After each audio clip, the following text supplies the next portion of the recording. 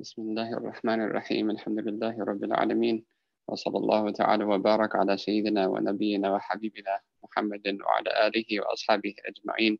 سبحانك لا علم لنا إلا ما علمتنا إنك أنت العليم الحكيم ولا حول ولا قوة إلا بالله العلي العظيم. فقد نوينا نتعلم وتعليم وتذكر وتذكير ونفع والانتفاع والإفادة والاستفادة والحث على التمسك بكتاب الله وسنة نبيه والدعاء إلى الهدى والدلالة على خير وكل ما نواه مشايخنا ابتغاء وجه الله وثوابه وقربه. اللهم علمنا ما ينفعنا وانفعنا بما علمتنا وزدنا علما نافعا يا كريم. Alhamdulillah.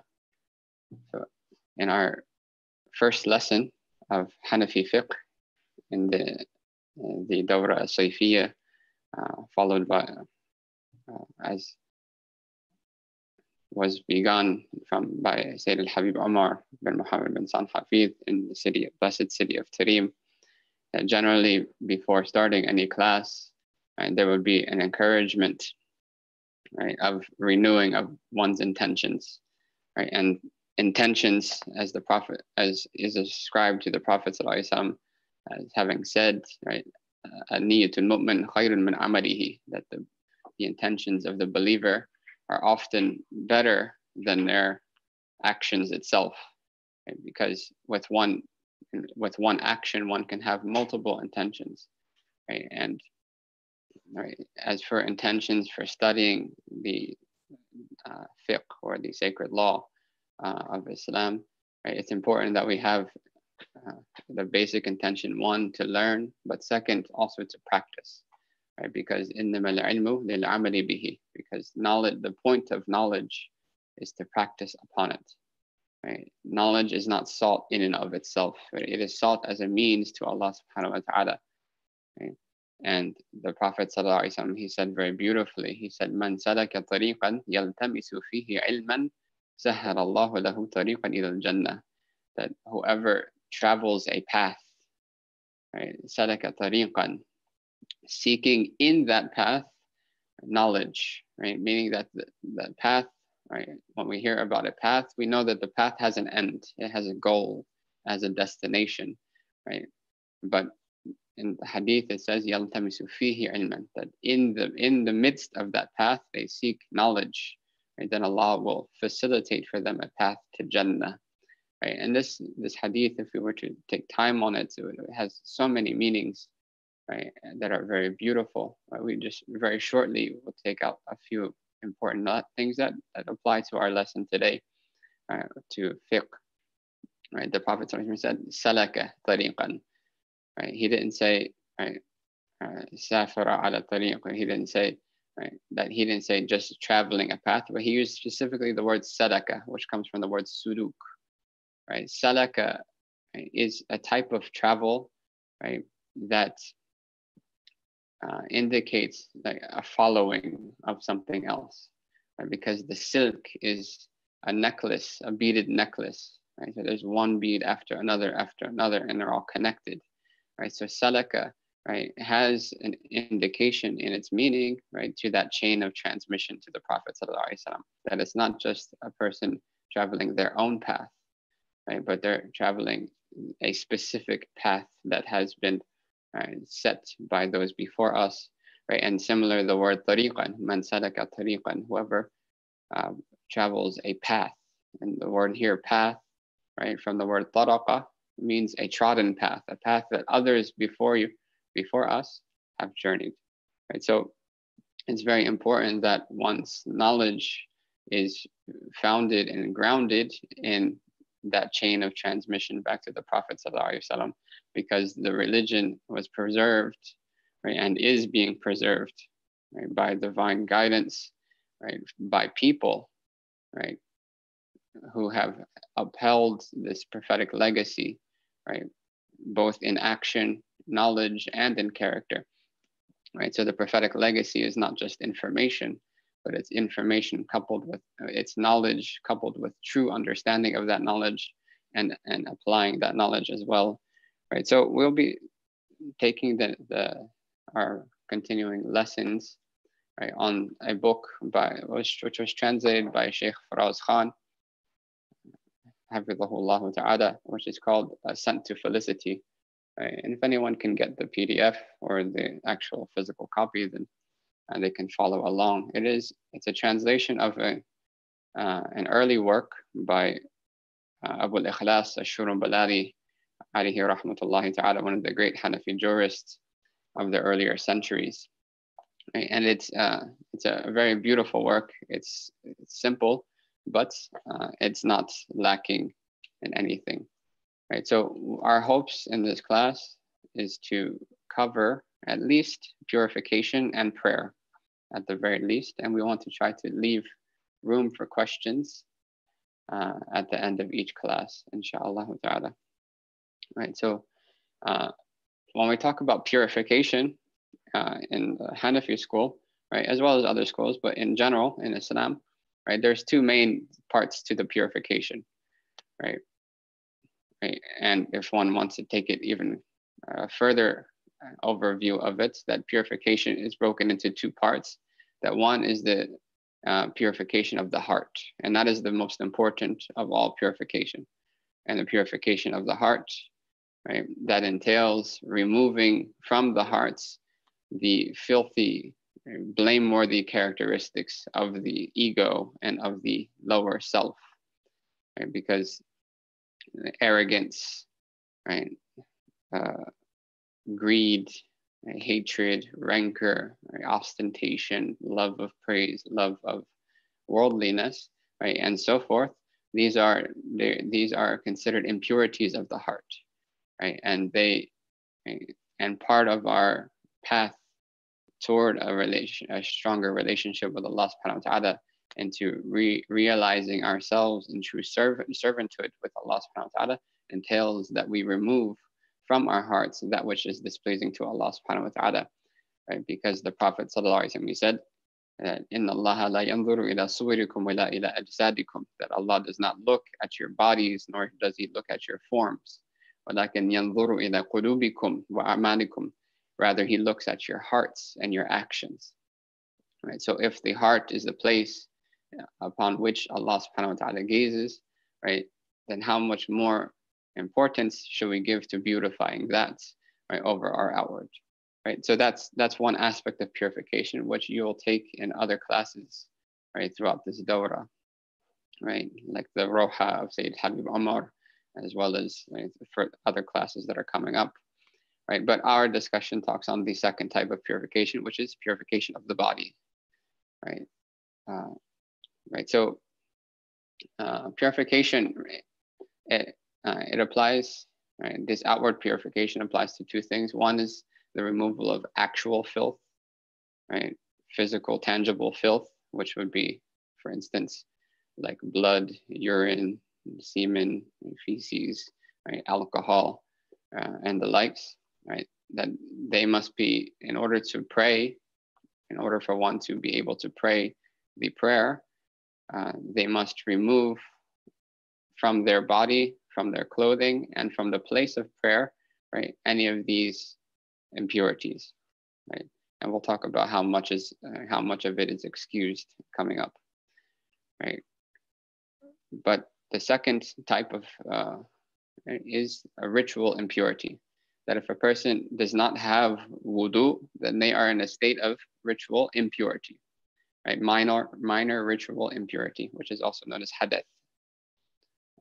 But if they are in need of a ghusl, a ritual bath, and we'll talk about what causes one to need a ghusl, then they are in a major state of ritual impurity. Right? Neither of them, right, in the minor state of ritual impurity nor a major state of ritual impurity, can one pray. Right? One must be free from all ritual impurity, right, and must remove all physical impurity in order to pray. Right? So this purification is a condition for the prayer, right? And it's a condition for other things as well, right? So in regarding the wudu, which is, right, how one removes the minor ritual impurity, right? The wudu, the word wada'a actually comes from the word to illuminate, to give light to something, right? And the virtues of wudu are immense. And the Prophet ﷺ, he mentioned in many ahadith the virtues of making wudu, right? And on top of that, not just making the wudu, right? But also, right, to constantly keep oneself in the state of wudu. The Prophet ﷺ, he said that la yuhafidhu ala al-wudu illa al-mu'min. Right? No one strives to preserve their wudu except for the true believer. Right? And what that means is that whenever they break their wudu, they immediately make it again, so that they are constantly in a state of purity with Allah subhanahu wa ta'ala. Right? Right? So how does one do it? Right? First, we have to look at what are the integrals of the wudu. Right? And the integral, which is the fard, that which is obligatory of the wudu, is the bare minimum that if one were to do it, they would be considered to have wudu. If they were to miss any point of these integrals, any one of these integrals, then their wudu would not be considered valid. Right? They cannot pray, they cannot touch the mushaf, and so forth. Right? So there are 4 things that one must accomplish in order to be considered to have wudu. Right? Above and beyond that, we have the sunnah of the Prophet ﷺ, right? And we'll talk about that in its place. Right? That the 4 integrals of wudu is first washing the face, right? Washing the face, right? And the face is defined as ma yuwajihu bihi nas, that which when one stands at a distance, at a normal distance from a person, and at a speaking distance, what can be seen of the face, right? So what you can see of my face right now, that would be the limits of the face, right? So it'll be from the hairline, right, down to the bottom of the chin where the bone stops, and from one earlobe or from the ear to the next ear, right? And it's very important that the space between the sideburn and the ear be covered as well, be washed. Right, so that the first integral is that the face, the entire face, is washed. Right, so if you were to draw a border around, it would, right, the whole circle, the circumference of the face has to be covered. Every portion of the face has to be washed, right, and with the exclusion of the inside of the eye, right. And so, and that is very important, right. And for instance, if a person were to make wudu and they were to keep their eyes very closed, right? So the spaces of the eyelid may not get water there. So one should be careful to make sure that water reaches every place, right? And the basis of water is that it reaches. It reaches even the smallest places, right? So one should not have any doubts of whether the water reached or not, right? As long as they use it. As long as they washed it in a reasonable way, right? So that's the first of the 4. Right? The second of the 4 is that to wash both arms up to and including the elbows. To wash both arms up to and including the elbows, right? So that the arm would be considered from the tip of the finger to the elbow, but including the elbow as well. Right? So the elbow being made up of 3 bones, right? 2 on the side, 1 on the top, all of that must be washed, right? As well, in order for the wudu to be valid, right? The third is to wipe 1/4 of the head, 1/4 of the head, right? And so if one were to take this amount, it would be 1/4 of the head, right? 1, 2, 3, 4. Right, so 2 on the side, 2 on the top, that would be 1/4. Any 1/4 of the head would suffice, right? But it has to be the head that is above the ears, right? So even if one's hair on the back of their neck were to go down below their ears, right, that is not considered the head that one can wipe on. That's actually considered what's called the qafa in Arabic, the nape, right, the back of the neck. Right, so that's the third of the 4. One just takes a wet hand, right? Put some water on their hand, a wet hand, and just passes it over that portion, right? If one does not have hair, then they can wipe directly on their head, right? But 1/4 of the head is the minimum, right? In other schools, right, they have differed in the amount of the wiping, right? The Hanafi madhab takes 1/4 because of the hadith of Al-Mughira bin Shu'bah, where they say that the Prophet ﷺ, that he made wudu and he wiped over the forelock, the front 1/4 of his head, right? And last, the final of the integrals, right, is that one washes their feet, both feet, up to and including the ankles, right? Up to and including the ankles. So if someone does these four things, they wash their face, their entire face, their arms up to the elbows, both arms, right? They wipe 1/4 of their head, and they wash both feet up to and including the ankles. They are in a state of ritual purity. They are in a state of wudu, right? Uh, there are two conditions that are found in other schools that are not in the Hanafi school. So for instance, the intention. And the intention of the wudu is not an obligation in the Hanafi school, right? Because the Prophet ﷺ said that all actions are based on the intentions, right? And that is understood to apply to those acts of worship, which are not just a means towards something else, right? Even though wudu is an act of worship, right? But it is saw as a means to be able to pray the prayer, right? So the prayer, you need an intention for it to be valid. But the wudu will be valid if all of these four things become wet. So if you're walking down the street and someone pushes you into a pool, right?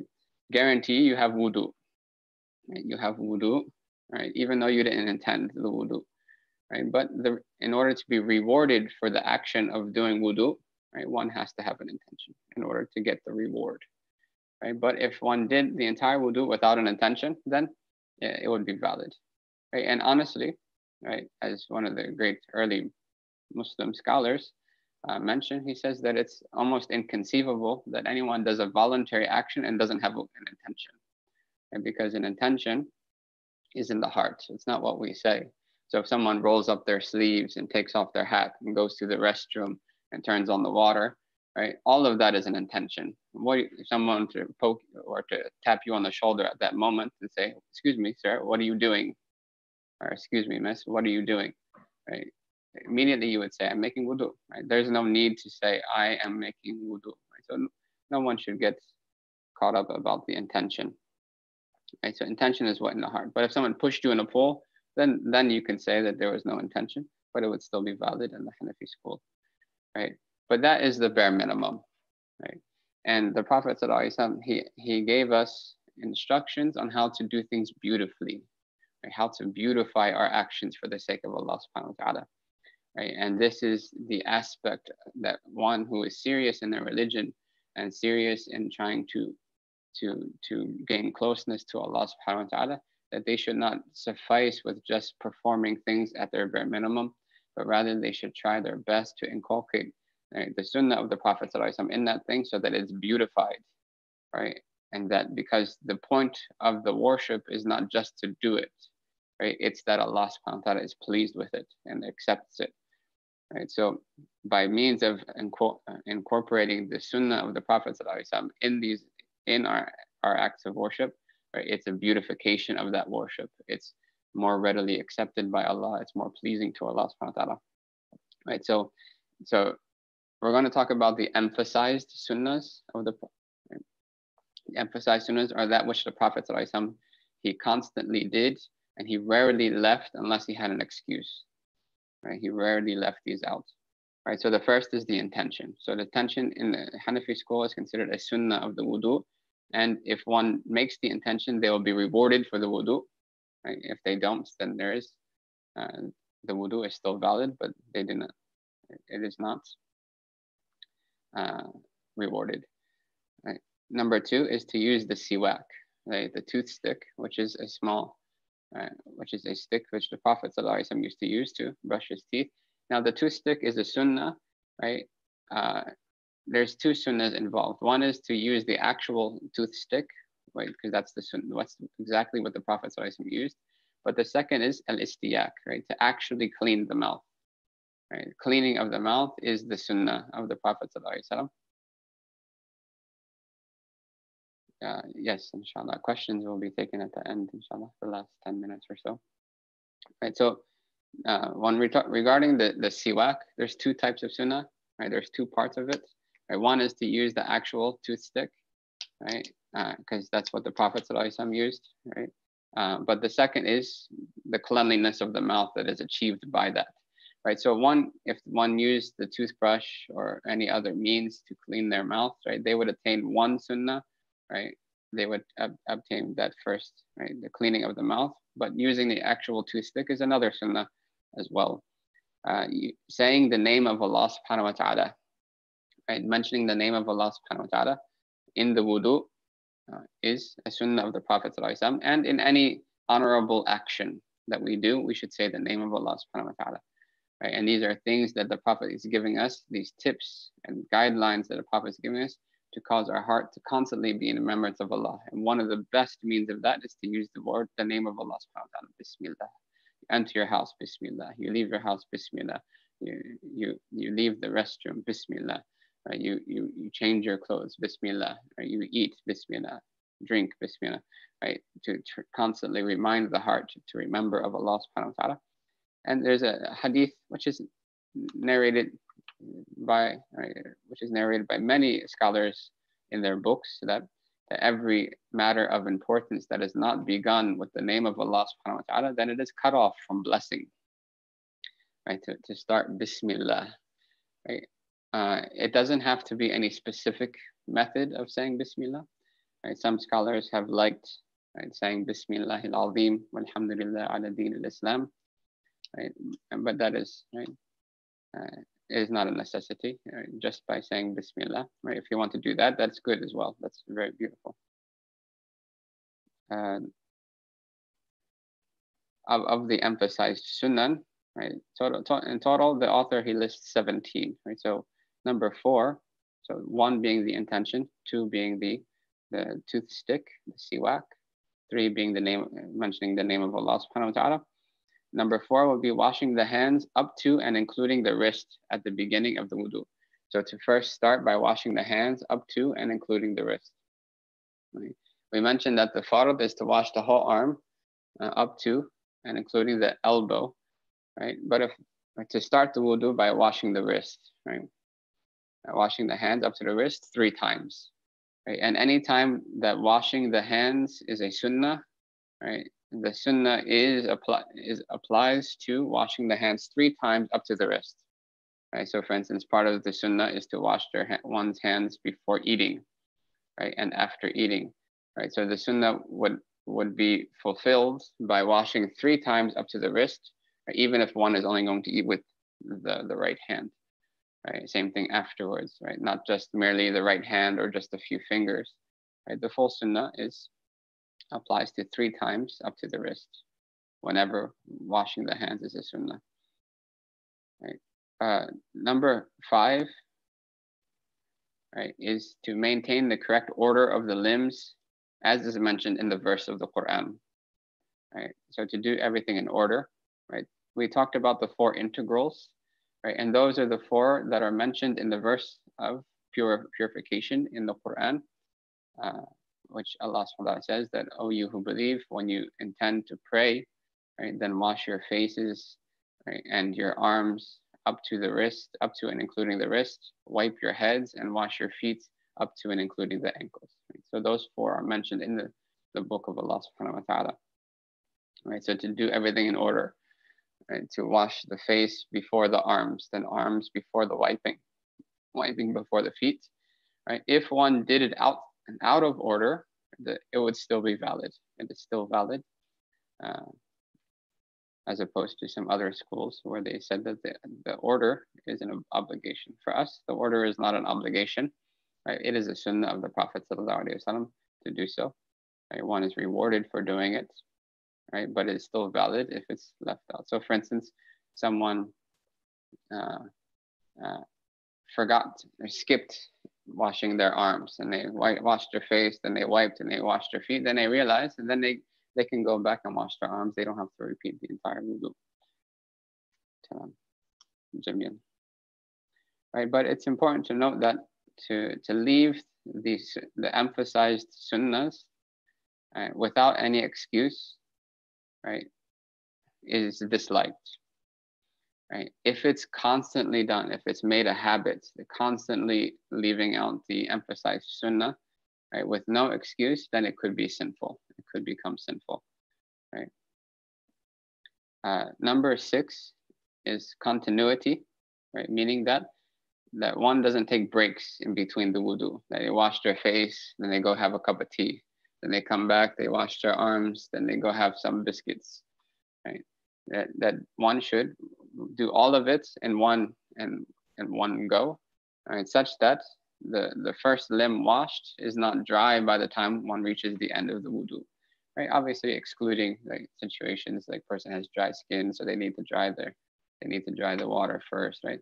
That's not a problem. Or they're standing in the hot sun, so by the time they get to their feet, their face is already dry. That's not against the sunnah, right? But it is, right, to do everything continuously without too much delay, without unnecessary delay. If it's a small delay, you have to, someone's asking, are you ready? You just say, yes, I'm ready. That does not go against the continuity of the wudu.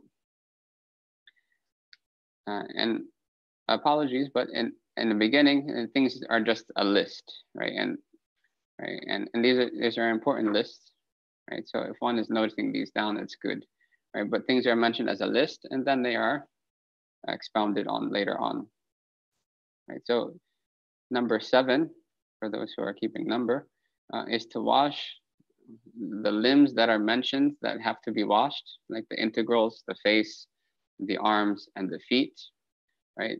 That to do that not only once, but 3 times, right? So if one were to get water on all of the parts of the circumference of the face 1 time, that suffices for the integral, for the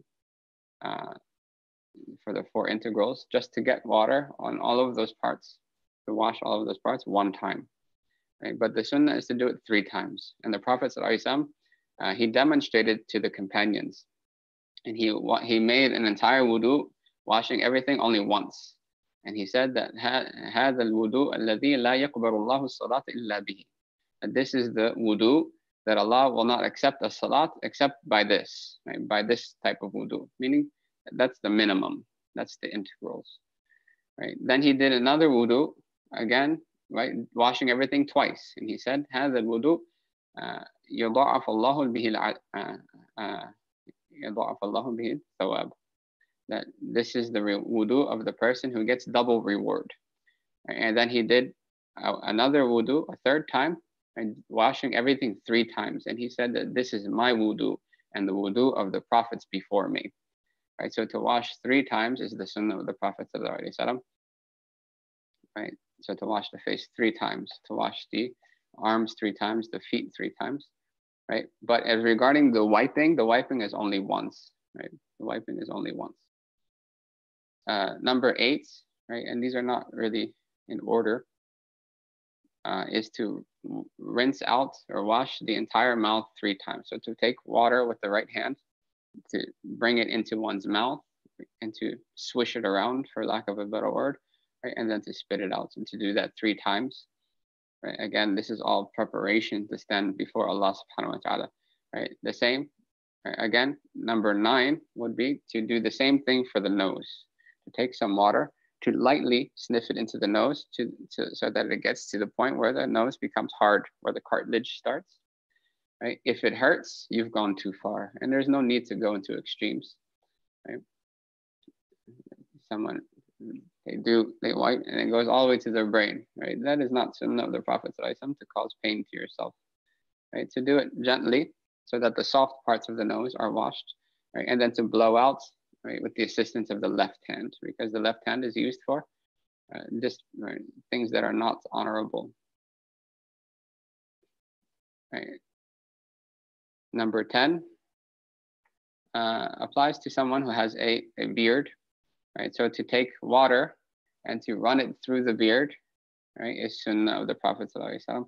Like, even though the hair of the beard hangs below the circumference of the face, so it's not a necessity to wash, right, the skin that is not directly attached to the face, the hair. So, like for instance, this hair is obligatory to wash because it's part of the face, right?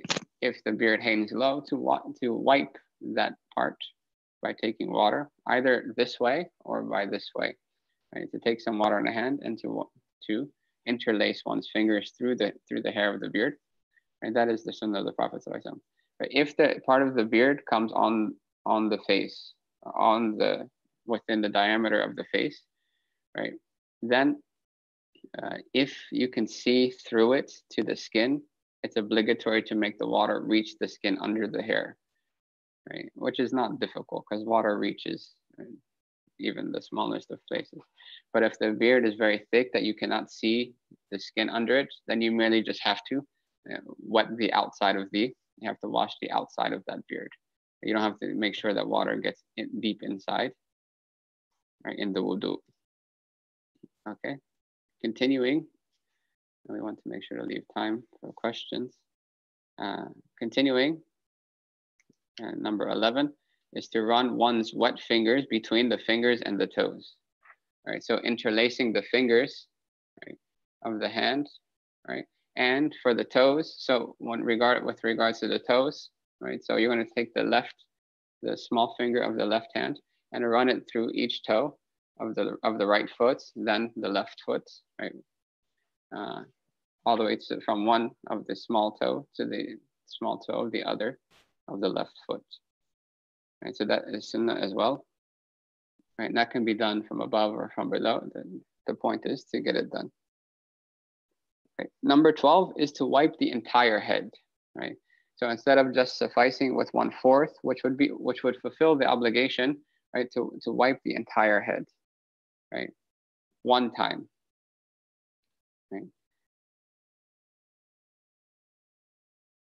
Right. So to wipe the entire head one time, right, would suffice. Right. Right. Also to wipe the ears using the same water. Right. So if I were to demonstrate this, right, how one can do that, right?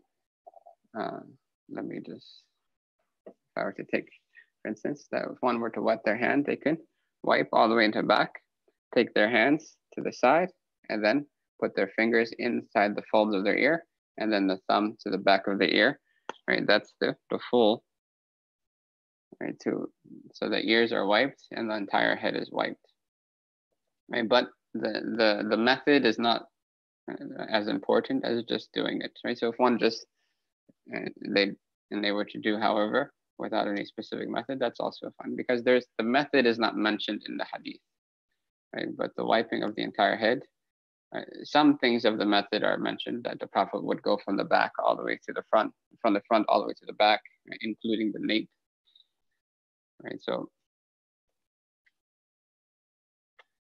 number 13 is to actually use the hand to guide the water when washing, right? So he calls it rubbing here. In Arabic, it's dalak, right? So if one is washing their face, technically, if you were to put your face under the shower head, right, and all of it gets wet, then you have that suffices for the obligation. But to actually use your hand to guide the water, right, is the sunnah of the Prophet, and it's an emphasized sunnah, right? And according to the Maliki school, it's an obligation of the wudu, right? So it's good to keep oneself away from differences of opinion, right? Because that which is sought from us as slaves of Allah is to fulfill our responsibilities to Allah subhanahu wa ta'ala in a way that we are certain that it's done properly, right? So if one were to do the dalk, right, it's a sunnah in the Hanafi school, right? But even according to the Maliki school, their wudu would be valid, and that's important, even though, and that would be recommended to do out of caution, right? But it's not obligatory, and it's not sinful to leave, right? Unless one constantly leaves it, right, out of habit, or becomes habitual in leaving it, right? Like all the other emphasized sunnahs, right? Quickly, we'll finish this list. So number 14 is to start whenever one is washing something that has two parts, right? To start with the right. So when washing the arms, we have to wash both arms. To start with the right arm first, right, is sunnah, right? And when I'm washing the feet, to wash the right foot first, right? Washing the hands, to wash the right hand first, right? So that only applies to things that have two, that they're washing two things at once, right? To start with the right first.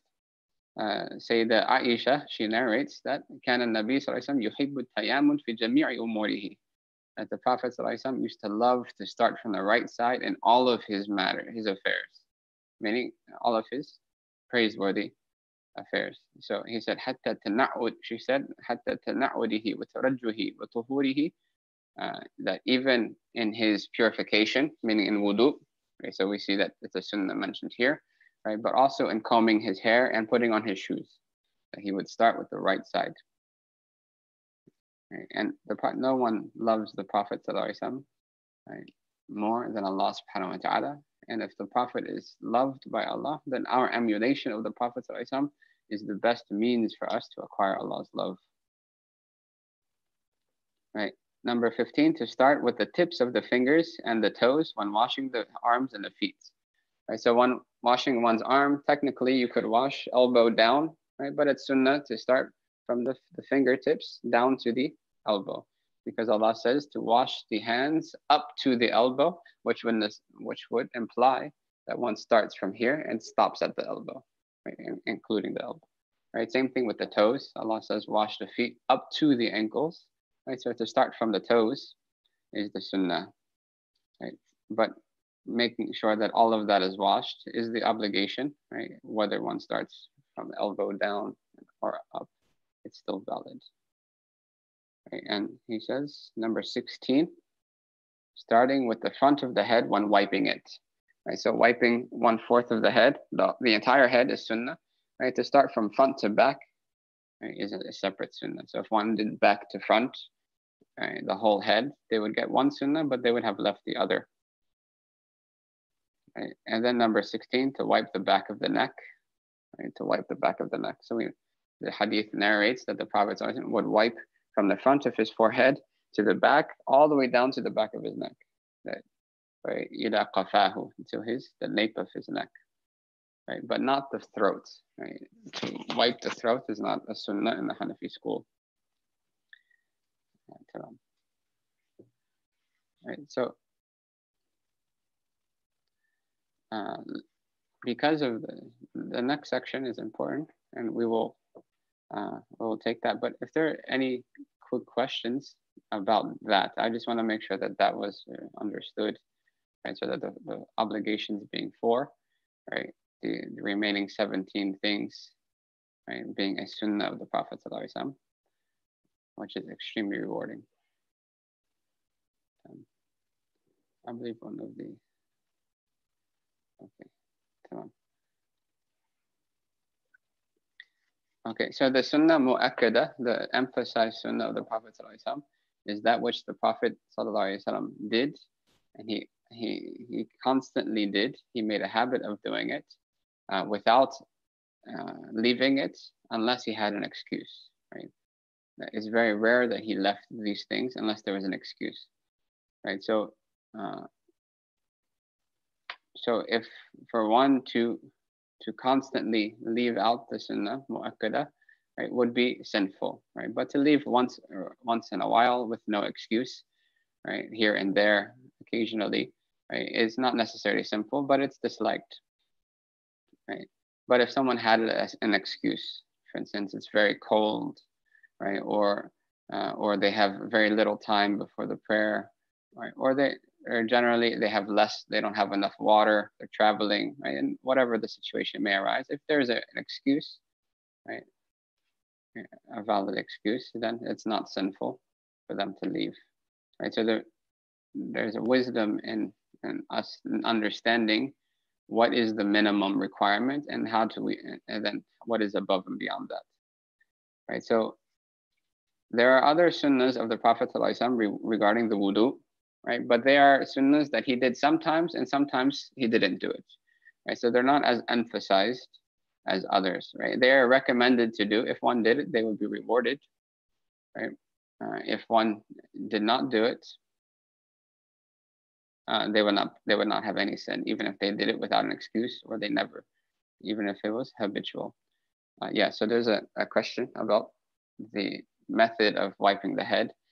Some of the scholars, they've mentioned a specific method, right? And they've deemed that to be a good way to fulfill the sunnah, but it specifically is not sunnah, right? It's not from the Prophet to do it this specific manner, right? It is from the Prophet to wipe the entire head and the ears, right, including the back of the neck, right, which is indicated in the hadith as well, right? But some scholars, many of the early scholars, they've deemed it good to use this method. So what one would do is they would break their hands into a few different parts. So the hands are wet, right? That it will take this part, right? The 3 fingers that are attached, right? And they would wipe with it from the front of the head all the way to the back, right? Right? Keeping the rest of the hand off, right? Separate, right? So as not to take the water away from those parts, right? And then second, that on the way back to use the palms for the side of the head. So now we've completely, with this part and this part, we have completely covered the entire head. So from to the back, and then from the sides to the front, right? And then to use the finger inside the ear, going around the fold of the ear, and then the thumb for the back, right? So by that, we've wiped the entire head, which is one sunnah. We've wiped all of the ears, which is the same sunnah, right? And we've done all of that with new water for each thing. So we've not used, right? Otherwise, if we use your whole hand, then the water might dry up before going to the ears, right? And then last, the scholars have recommended also to use the back portion of these 3 fingers for the back of the neck, right? So all 3 sunnahs are accomplished by that one method, right? So lastly, we'll do it again. The hands are wet, right? We take the 3 fingers from the front all the way to the back, the palms from side to the front, the fingers in the fold inside the ear, right? The back with the thumbs, and then the back of these fingers to the back of the neck, right? So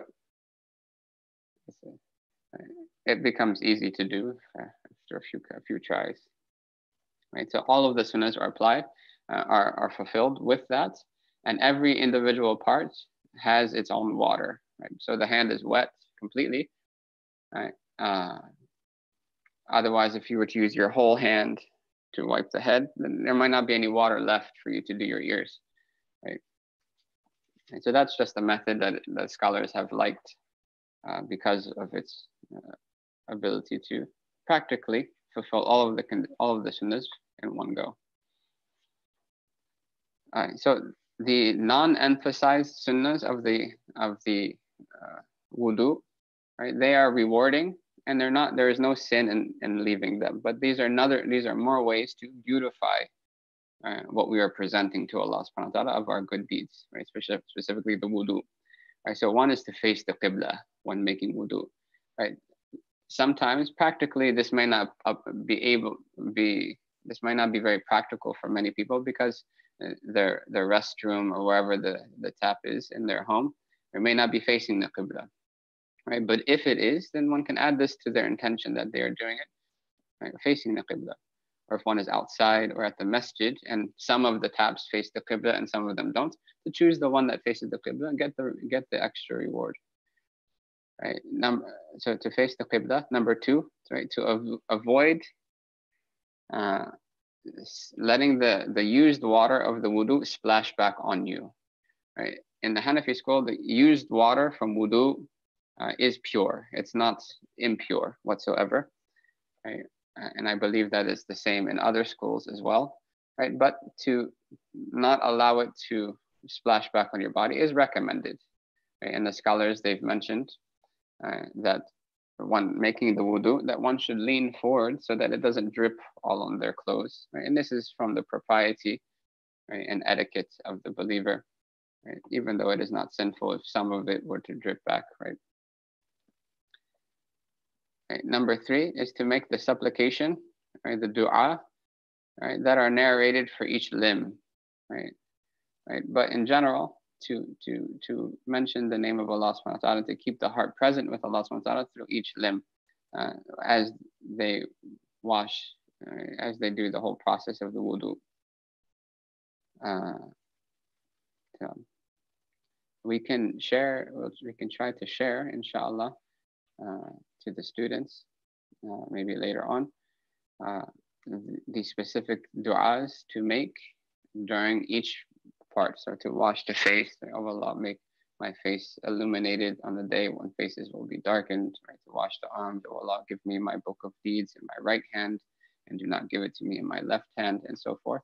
Right? And these are du'as that are narrated from the early Muslims, right? And they're good to do. Right? Number 4 is mentioning the name of Allah for each limb. Right? There's one, instead of in the beginning, it's an emphasized sunnah to do, right, to mention the name of Allah, but to mention throughout the wudu is also, right, a recommended sunnah. And number 5, to perform wudu by one's own doing, right? To not take assistance from other people, right? To wipe, right? If one is assisting by pouring, then that's not against this sunnah, right? But if they were to actually help you in guiding the water without necessity, if there's someone is sick or in a hospital and they need help, right, that is not something disliked. All right, number 6. Rushing to perform the wudu before the prayer time comes in, unless one has a chronic excuse, right? So to perform the wudu before the time comes in is a recommendation, right? One of the great righteous or early Muslims, right, they would constantly be in the masjid before the adhan for every salat. And some people said to him, why do you come so early? He said that I want to be a good slave. The good slave is the one who comes and says, is there anything that I can do? Right? Whereas the bad slave has to be called. And many of the Sahaba, they would make wudu either right away as the adhan came in, or even before that, right? Except for the one who has a chronic excuse, because as far as the validity of their wudu, they have to wait till the prayer time comes in. And the last 2 is, right, reciting the 2 testifications of faith, the shahadatain, ashhadu an la ilaha illallah wa ashhadu anna Muhammadan Rasulullah, right, after making the wudu, right, and to make the dua of the after wudu, right, Allahumma ja'alni min at-tawwabin waj'alni min al-tahirin waj'alni min ibadika salihin, right, and there's a few du'as as well.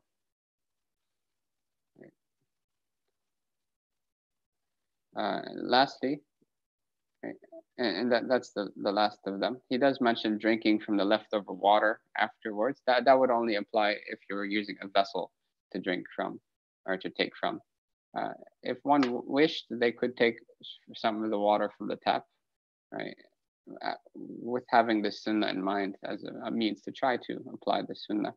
But if one is making wudu from a vessel, right, then to drink afterwards, right, what the water that has not been used, the leftover water, right, and this goes back to not wasting, right. The Prophet he did not waste water, right, and Imam Ibn Ruslan, one of the great Shafi'i scholars, he mentions in his poem Matan Zubad, وَلَوْ مِنَ الْبَحْرِ الْكَبِيرِ اغْتَرَفَ, that even if one is making wudu out of an ocean, from the ocean, right, they should still not waste water, right.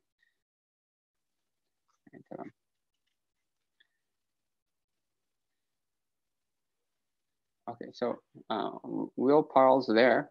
The next thing he talks about is those things which are disliked in the prayer, right? And we'll talk about that there's different levels of dislike. Some of it, right, is just merely against what is recommended, right? But others could possibly end up being sinful if they're egregious.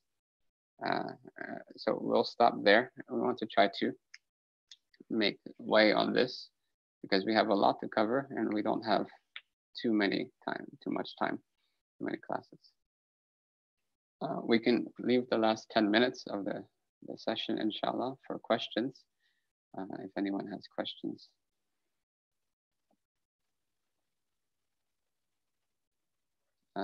Preferably related to the topic, but if there are no other questions, then even if it's not related to the topic, but having to do with Hanafi fiqh.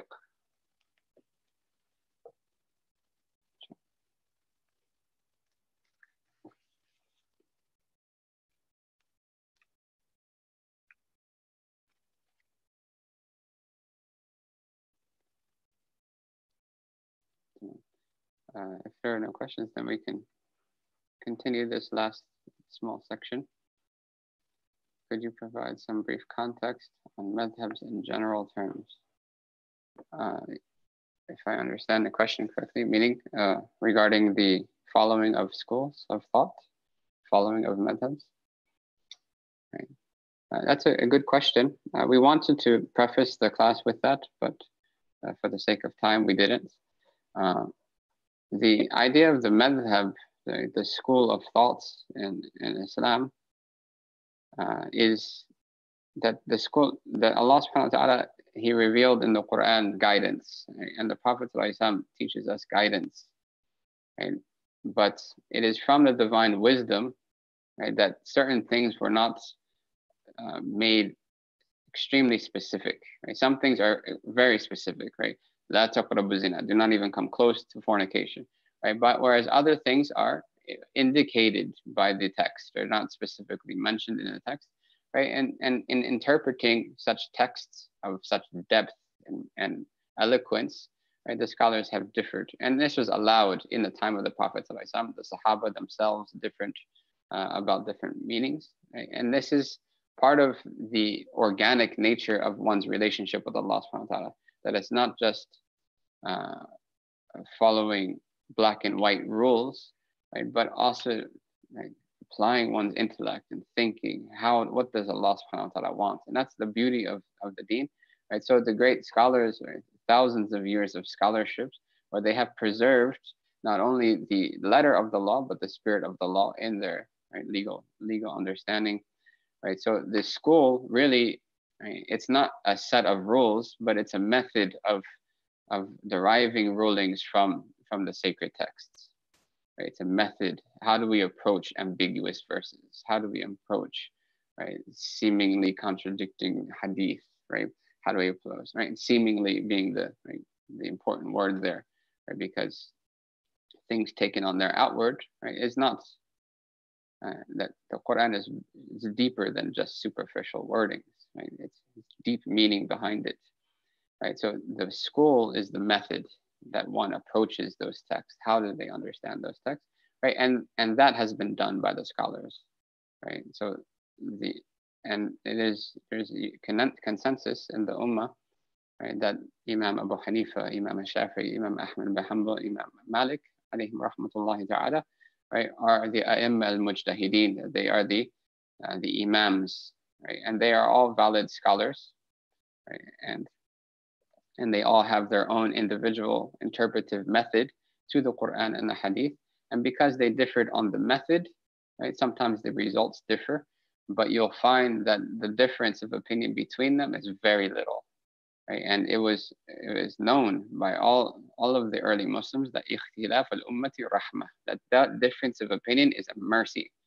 Right? And anybody who has spent extensive time answering questions related to, right, to fiqh and law, right, it's very clear that difference of opinion is so merciful, right, for this ummah, because if everything was only one way, black and white, right, then many people who have very special, unique circumstances would be in complete hardship. And Allah subhanahu wa ta'ala says, مَا جَعَلَ عَلَيْكُمْ فِي الدِّينِ مِنْ حَرَجٍ. He has not placed upon you in your religion any undue hardship. Right? So it is part of the principles of our religion to remove that hardship, and by taking the opinion of a valid, right, authentic, authoritative source, like another madhab, like the other imams, right? There's nothing wrong with that. Right? As long as it's not done by someone who doesn't have the prerequisite knowledge in order to sift through the texts.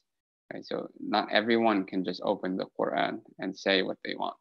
Right? There has to be that chain of transmission to the Prophet ﷺ, right? And it has to be prerequisite knowledge in order to do that. So to go to an expert mufti, right? But there are many wisdoms behind that. Is wiping the ears a sunnah? Yes, the wiping of the ears is considered an emphasized sunnah of the Prophet ﷺ, right? Right? And the ears are wiped with the same water, right, that one uses to wipe the head. You don't have to take new water, right? I have a question in regards to women and makeup. Right? Does it have to be completely removed prior to wudu? Okay, I believe this is coming later, but this is important now, so we'll talk about it. One of the conditions of a wudu to be valid, right, is that anything that would prevent water from reaching the places that we mentioned, or reaching the face, or reaching the arms, or reaching the feet, right? Anything that would prevent the water from reaching has to be removed beforehand, because if something blocks the water from reaching the skin under it, then that part is as if it's not washed.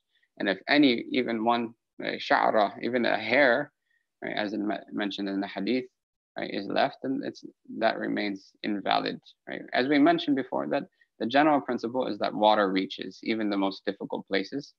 Right? So the thing must actually be a clear preventative of the water to reach the skin. Right? So for instance, like plaster or paint, right? Right?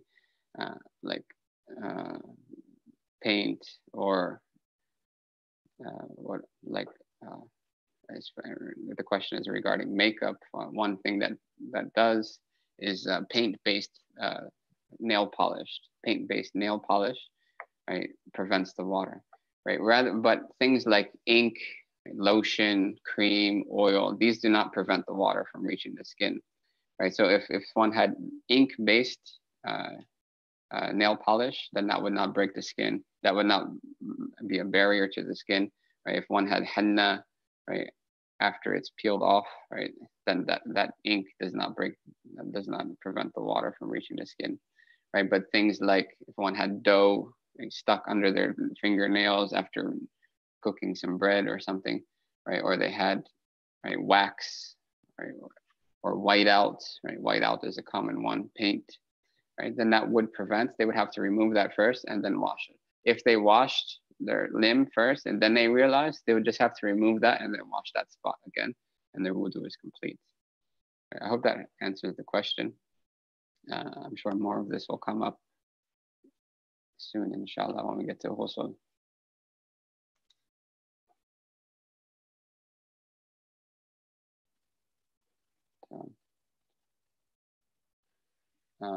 I believe we have time for one or two more questions, and then we'll pause for today. Right. As things come, and inshallah, please write down your questions, so that you don't forget. In the next class, we'll try to leave some time as well, possibly even in the beginning, to take some questions from the last class.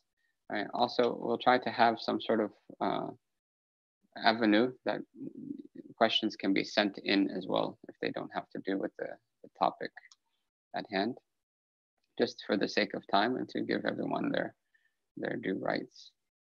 MashaAllah. So we ask Allah subhanahu wa ta'ala to teach us that which He wants from us and to give us the divine facilitation to apply that to our lives. And we ask Allah subhanahu wa ta'ala to increase us in that knowledge, beneficial knowledge that is coupled with action. And we ask Allah subhanahu wa ta'ala to teach us our own faults and to allow us to focus only on our own faults and not to focus on other people's faults. And that may Allah subhanahu wa ta'ala purify us outwardly and inwardly so that our hearts become pleasing to Him and that we are raised in a day of judgment amongst those with pure hearts. qalbin salim, those who come with pure hearts. And we ask Allah subhanahu wa ta'ala to guide us, to make us firm on the footsteps of the Prophet sallallahu alaihi wasallam. الفاتحة بالقبول والإقبال والصلاح الحال عند غشنا الرحم والمغفرة يجعل هذا الدرس سبب لتفريج المسلمين إدخال السرور على شيخنا الحبيب عمر وشيخ جميع شيوخ الطرق وسيد المرسلين محمد صلى الله عليه وسلم. الفاتحة.